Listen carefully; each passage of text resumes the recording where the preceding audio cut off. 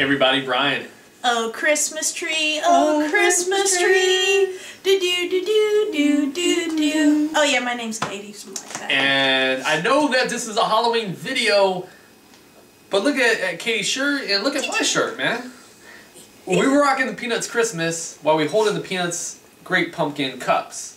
Why would we do that to you guys? Confuse you just for no reason? No, we're not gonna be rude. No, you're an We're doing it because of this weird monstrosity. It's pumpkin eggnog? Are you kidding me? Homogenized? Pasteurized? I don't know what those things mean, but... calorificerized? Yeah, it's gonna be sweet and creamy. Now, a couple years ago, me and Tim, your cohort, we drank some eggnog, and I had, whoa, that's super thick, man. Maybe, Katie, as you pour yours, we can kind of document that a little better on camera, because I was not expecting it.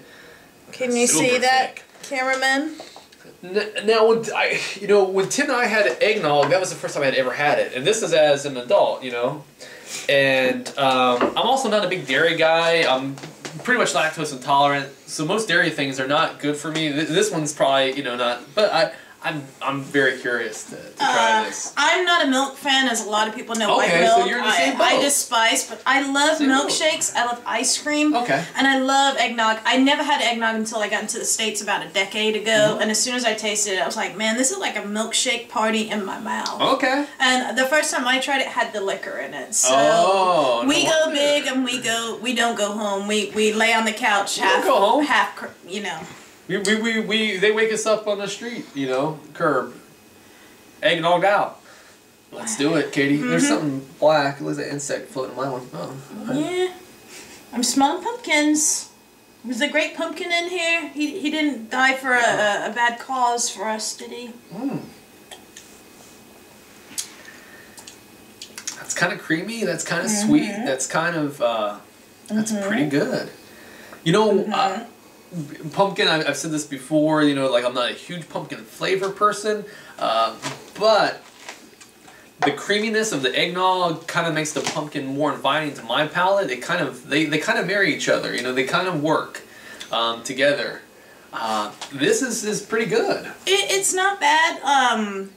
I love, if you guys ever come across it, Golden Eggnog. I forget what the brand is, but it's amazing. Golden Eggnog, it's in your major grocery stores around the holidays.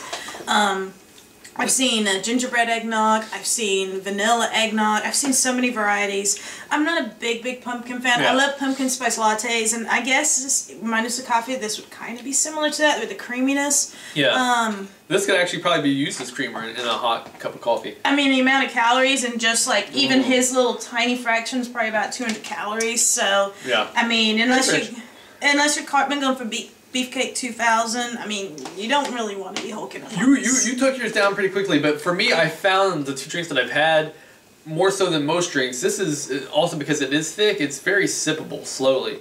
When I taste that creaminess just kind of runs down the tongue. It's pretty cool.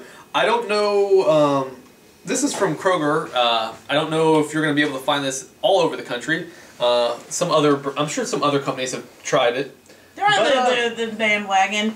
To be honest with you fans, though, there was a reason why I did sip that down very quickly. I had just diverged in some crazy hotshot madness, as you may see later on. So that's right. I kind of had to calm down my taste buds. And you know what? It's done the trick. I mean, now I can actually see color again. So we're getting there. I mean, if you're going to ask me what my fall beverage of choice is going to be, it's going to be a hot apple cider.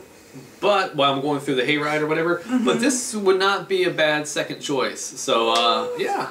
I'm gonna stick with pumpkin spice lattes and white chocolate mochas. Those are the best from Starbucks. But I mean, if you like eggnog, if you like pumpkin, if you're in the mood for it, then go ahead. But I'm gonna stick with my Christmas tree, my Charlie Brown, and cheers. Ho ho ho!